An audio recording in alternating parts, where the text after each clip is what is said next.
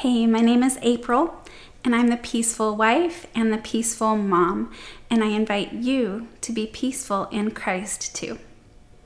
Before I get started, I want to let you know that my grandmother, who was 98, did pass away on June 8th, and we had her funeral and celebrated her life the next week, and then this morning we buried her ashes in the cemetery, just my parents and me and my son. So there's been a lot of emotions. We are grieving, but we are also so grateful for her life, the long life she had, and also the fact that she is in heaven now with Jesus is such a joy and comfort and blessing.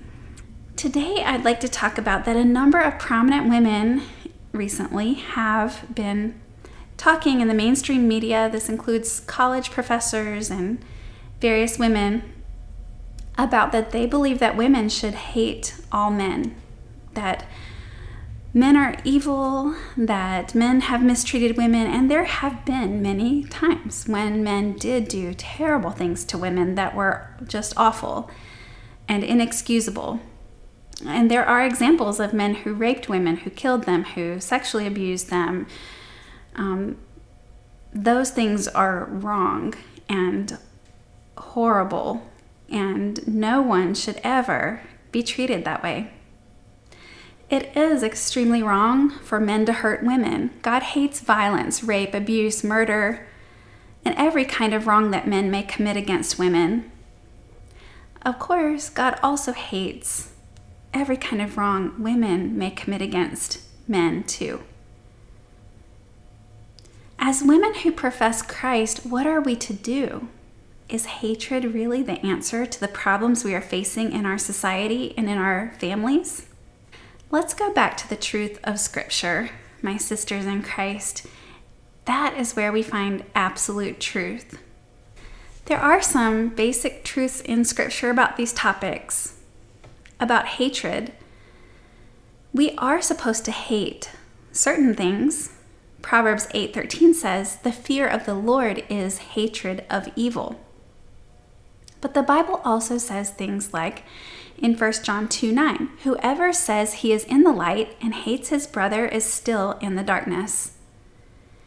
1 John 2:11, "But whoever hates his brother is in the darkness and walks in the darkness and does not know where he is going because the darkness has blinded his eyes." 1 John 4:20, "If anyone says, 'I love God,' and hates his brother, he is a liar. For he who does not love his brother whom he has seen cannot love God whom he has not seen." And about love, the Bible has a lot to say about that, but we're going to just hit a couple of things. First of all, Matthew 22:36-40 has the two greatest commandments. The first one is to love the Lord your God with all your heart, mind, soul, and strength. The second is like it, love your neighbor as yourself. And Jesus says, all the law and the prophets hang on these two commandments. In John 14:23-24, Jesus replied, "Anyone who loves me will obey my teaching. My Father will love them, and we will come to them and make our home with them. Anyone who does not love me will not obey my teaching." And 1 John 4:8 says, "Anyone who does not love does not know God, because God is love." There are also some verses about eternal life relating to somebody that hates their brother or sister. And when the Bible talks about hating your brother or sister, it's talking about hating another person. 1 John 3:15 says, "Everyone who hates his brother is a murderer, and you know that no murderer has eternal life abiding in him." Jesus in Matthew 5:21-22 said, "You have heard that it was said to those of old, 'You shall not murder,' and whoever murders will be liable to judgment. But I say to you that everyone who is angry with his brother will be liable to judgment.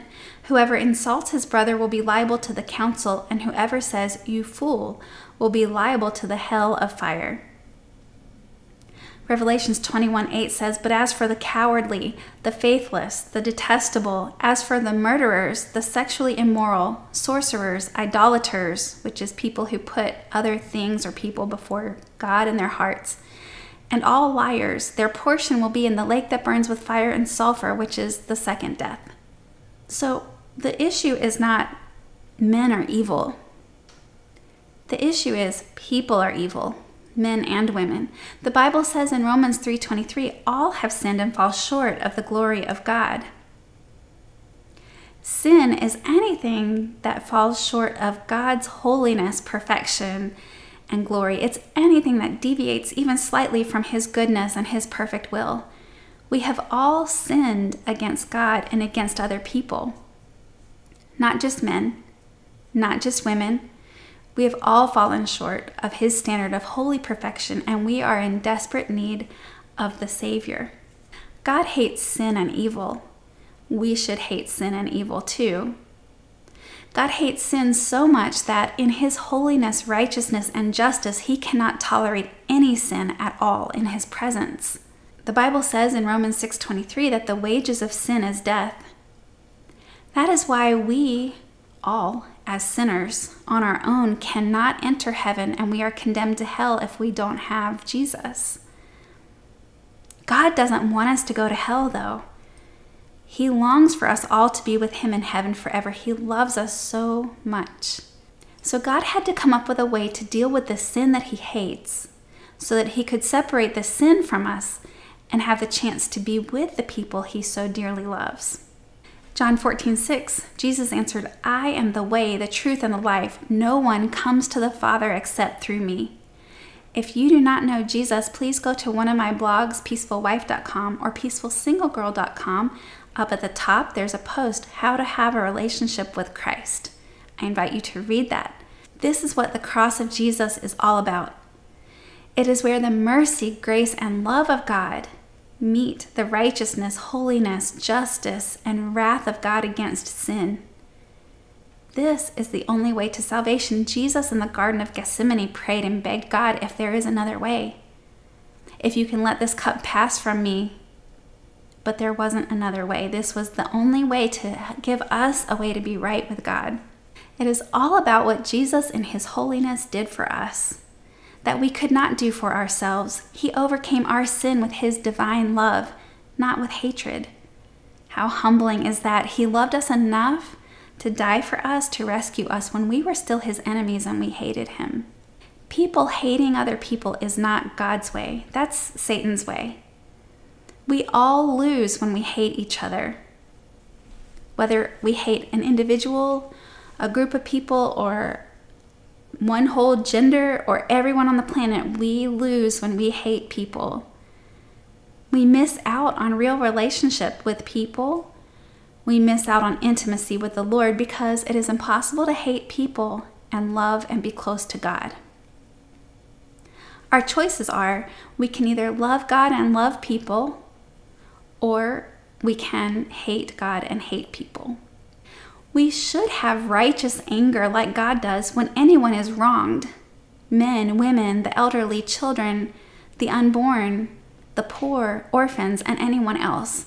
We should all hate sin like God does. Sin is the thing to hate.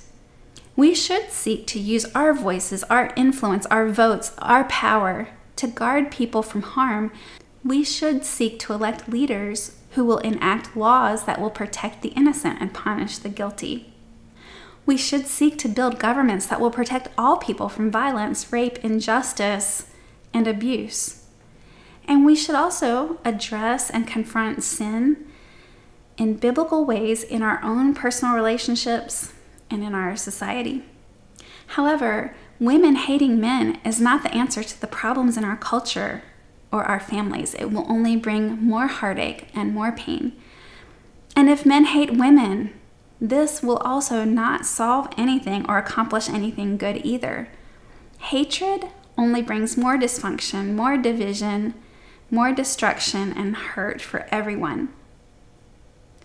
Genuine repentance from all of our sins individually and our willingness to yield ourselves to the Lordship of Jesus Christ is what will bring healing for us individually, and it is what will bring healing for us as families, as churches, as the church, and for our society.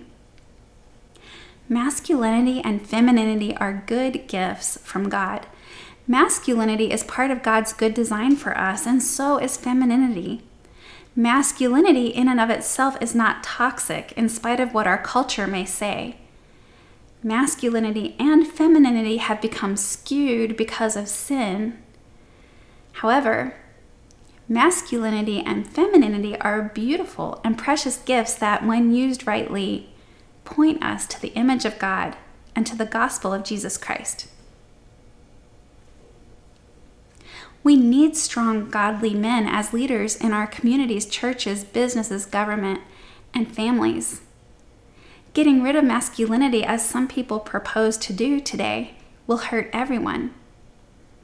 Women, men, families, marriages, children, and society all depend on healthy, godly masculinity and femininity to thrive. Let's address the massive spiritual issues in our hearts, our sinful nature. That is what's toxic. That is what needs to die. If we seek to completely annihilate masculinity, especially God's design for masculinity, we will hurt our societies, our relationships, and children in ways that we cannot imagine.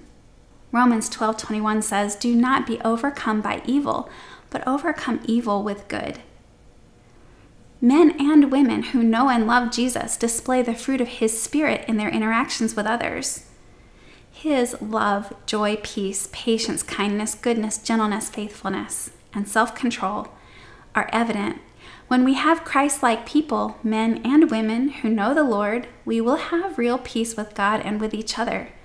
We will treat each other with mutual respect, kindness, and unconditional love. Then our communities, schools, businesses, government, churches, families, and our world will be a safer place for us all.